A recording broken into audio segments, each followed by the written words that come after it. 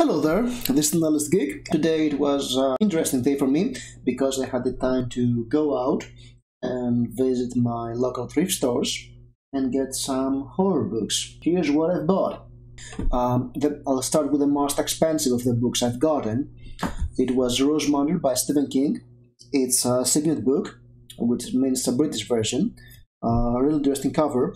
I got it for €5. It was steep, I know. Considering that it's about €7.50 the retail price. But yes, it's a Rosemary. It's from what I've heard. I'm not a very big Stephen King fan. I've got other books of his in my to-be-read pile. It's a story about a woman who tries to escape her not that great husband. I don't know exactly what this book is about. I know that it's not my next Stephen King to read. I have other books of his in my pile, as I told you before. I've got The Dark Half. I've got The Stand, which is another book I'm not going to get. It's very, very big and I don't like doorstoppers that much. And I've got A Night Shift and Nightfall Things. I guess my next read by Stephen King is The Dark Half, but I would rather hear your opinions if I should read this one and what it's about. If you've read any of these books and you want to make a suggestion, please leave a comment. Next book is from a writer I don't know. It's Shadow Eyes. I'm not sure how much I paid for this book. It's by Catherine Tachik. It's an author I don't know, but I love the cover. I think it was cheap. It was for €2 or something, and the cover price is also about €3 in today's money, but it's very old. I mean, I checked inside and there was a receipt, and it was bought in the 90s by the previous owner, because the price inside the book was not in euros, which means yes, it's very old. It's Arrow, Hamelin book. The blurb says that there is a town and people are dying, and there is something evil with golden eyes and razor sharp teeth. I assumed it was a vampire novel, but from what I've read on Goodreads, and the reviews that were not glowing, it's based on Indian legends. It's a slim read. It's about 300 pages.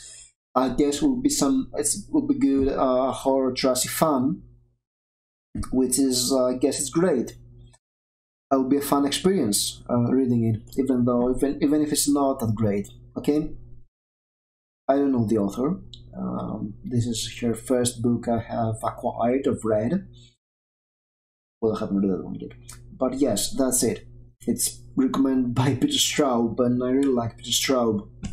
My next book was the cheapest of the pile. It's from BC Andrews. It's Heaven, and I've bought this book because of Booktube. I've seen a video by Bookaholic 1979 with covers from BC Andrews books, and they're step covers, meaning that how much can I fail in this? Okay, we have this cover over here, and there's this hole over there, and you see a second cover underneath it, and I was impressed by this because, as far as I understand, all of BC Andrews books are like that. And I think it's young adult gothic. It has it's teens and risky stuff. She was a best-selling author for I don't know for how long it was, but I'll know her because of Booktube, and I'm not sure it's a horror book. Guess I'll give it a read. But you know what? I bought this for €1, so even just for the cover gimmick, I'm good. It was too cheap, and I guess I'll get it's worth money. The next book is Demonic by Stephen Laws. This is it's an English library book. I have another book of his. It's either in my to-be-read stack, or to-be-read pile, or to-be-read mountain of books. I'm not sure. It's Darkfall. This one I bought it because I really love the cover. It's very stylish, very gothic. The blurb sounds fun. We have this architect who is filthy rich. He has a castle for himself. He calls the Rock, and he invites people to his house after years of isolation. And there is a deal with the devil he has done. And I don't know, I guess there'll be sacrifices or something. This book was bought for €3, as you see. And this, the store I bought it from has left the mark, the price on it. So this book will forever bear the Trump stamp of I bought it used for €3. What can I say? And last but not least, we have James Herbert and Nobody True. I've read other James Herbert books before. I have read The Fog.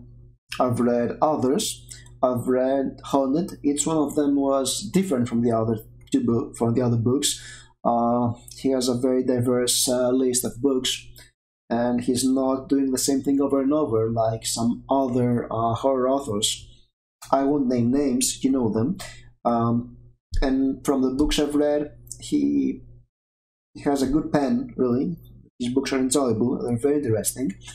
And the blur for this one is amazing. We have this guy who can get out of his body in out-of-body experiences. And here you see, there's another Trump stamp. I bought it from the same bookstore as Demonic. Oh well. It's a Macmillan book.